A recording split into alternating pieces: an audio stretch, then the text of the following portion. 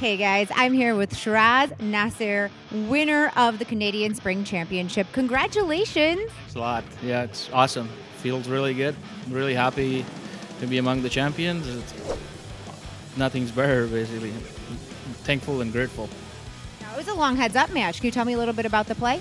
Well, absolutely. I mean, out of the final table, the toughest one she was the toughest one, and I somehow didn't want her to go heads up with her. Basically, after that, I know I had to grind it and I have to play. Basically, I didn't want to go for any big flips and gambles to win it. I knew I had the edge, and that's what I wanted to play.